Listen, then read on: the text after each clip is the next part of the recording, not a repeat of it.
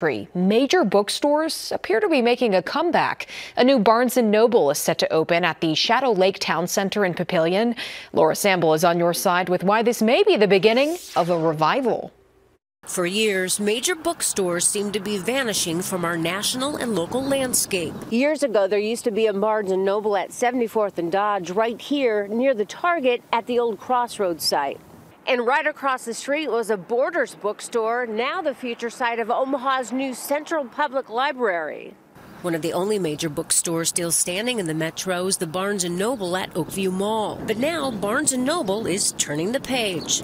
The bookseller is opening a new location in Papillion's Shadow Lake Town Center, taking over the former Best Buy store, which closed last year. It's so exciting. Janine Flanagan with Barnes & Noble says for a while, new bookstores were on the brink of extinction. We came to a screeching halt in terms of opening stores. So we hadn't opened stores in a very long period of time.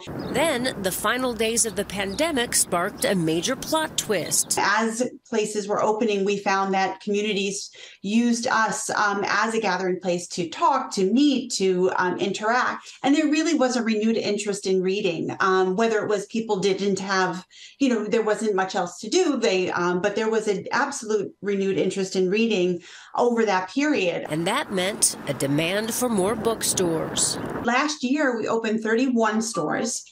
Which was actually more stores than we had opened in the 10 years past combined. This year, we're looking to open somewhere between 50 and 60 new stores. It's a revival many readers in Papillion are happy to welcome. But I think it's fantastic. I think it'll be great to be able to buy books close to home instead of ordering them, and a great place to maybe sip on coffee, sit and read. There's definitely not many of them, and I feel like people don't really go to the library either, so I think it's great that there's one opening. On your side in Papillion, Laura Samble, 6 News.